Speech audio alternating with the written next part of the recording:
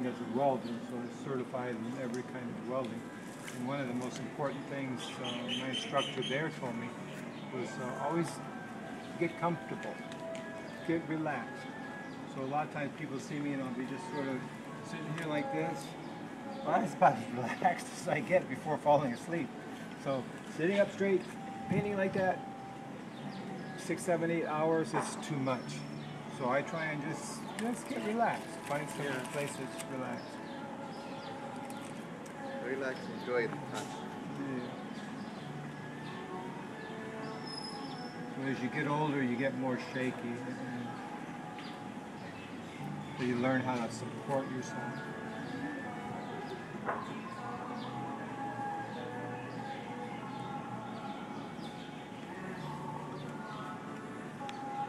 My mom was real shaky.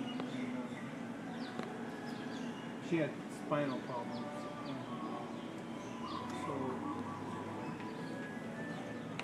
But I learned over the years, just get comfortable.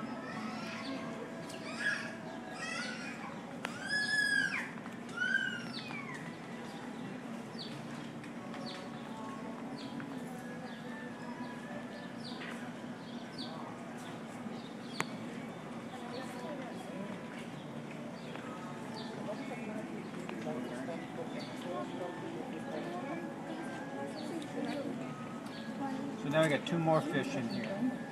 Yellow is a color that takes quite a few layers before. If it's on top of white, it's easier. So sometimes I'll paint this white and then paint it yellow. But yellow on top of black or blue just looks like that. So it takes 5, 6 layers. So the way around that is just paint it white.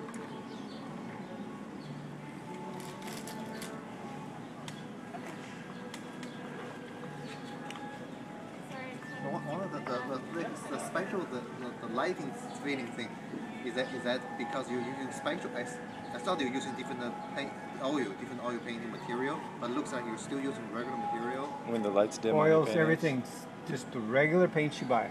No special paints. Then the light can. It's how light and how dark. You can do it with a camera. If you get like a situation at nighttime where there's some lights on a flower or in a room or something, and it's just perfect. If you photograph that, it's going to do the same thing because there's enough dark and middle value and light value. Whereas out here in the daytime, everything is sort of neutral. So it'll work. Even this will work as you turn the lights down. But once I have darks to middle values to light, the light as the light goes down, there's not very much light. So what shows up the best is the lightest colors. And when there's not very much light, the ones you start losing are the dimmer, darker shades. When I first look at your painting here, I thought you must using some kind of shiny material to make the volcano come out, to make the flower show. No. That's really amazing. But see, it happens even in the prints. Yeah. That's a good way to explain it, because even when I print it, it's just printing inks, and they do the same thing under light. So the big pieces on the wall, that one's an original, but the giclées will do the same thing as you change the lights. And so basically just using contrast, dark, light. Yeah, just the contrast. Oh.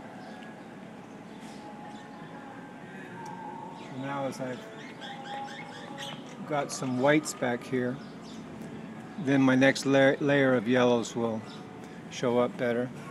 So the white is cover the dark background. Yeah, right there. to cover this darker color. You got it. The fish or white fish would be yellow, white make it.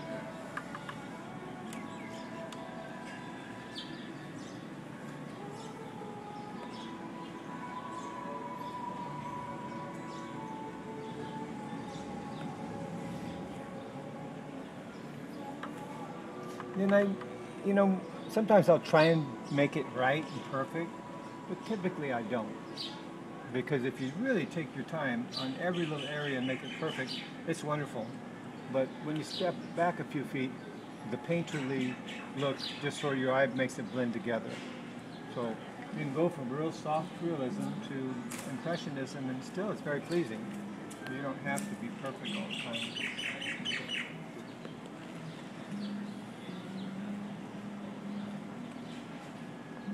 So that white will take a while to actually dry. Okay. Where it'll have an effect. So if I wanted to start another little turtle back here, right in here, I would just paint it a darker color, like maybe this. And then put strokes of color on top of it to give it some light, and eventually take a small brush and start doing the detail. I haven't finished this one yet.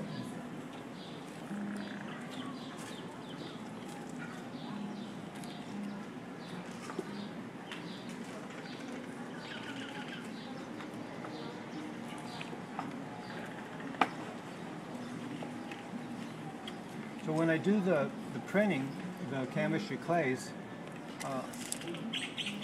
I will sometimes come back and enhance them with acrylic, same paint, and I'll just hit the lighter areas and it makes it pop. So that's another nice thing about painting. It's like recording music. You can sell your records, your albums, and the original gets sold, but then you do another original.